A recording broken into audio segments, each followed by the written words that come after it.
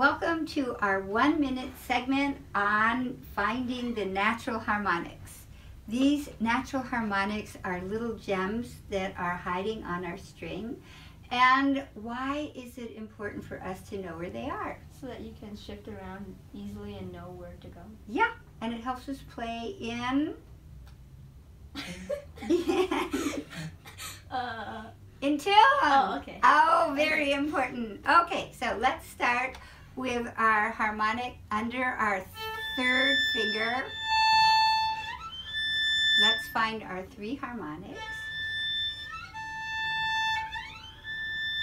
And that divides the string into 4 pieces. Good. And under 4th finger, we have 2 harmonics.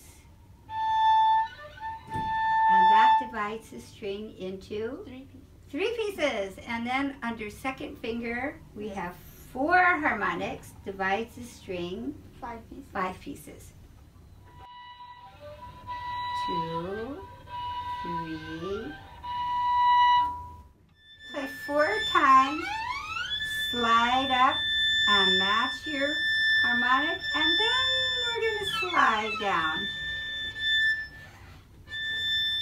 2, 3, 4, and slide up.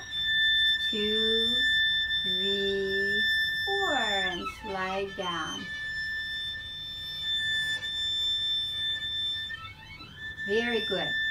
Now, what I want you to do is be a composer and compose your little song using different harmonics. And you can slide any place, any string, anytime.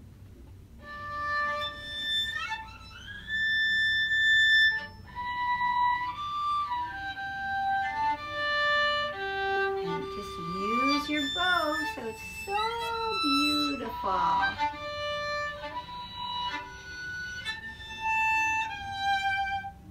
Good. And that was a sneaky unharmonic there.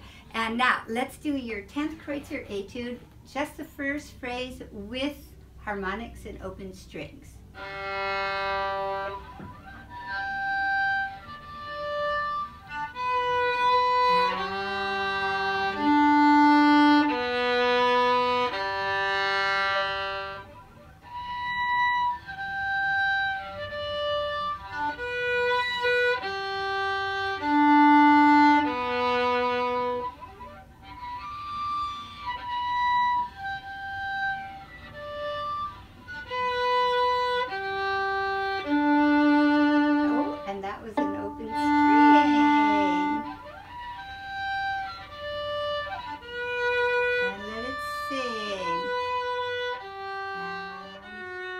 Very good. Do you have any questions?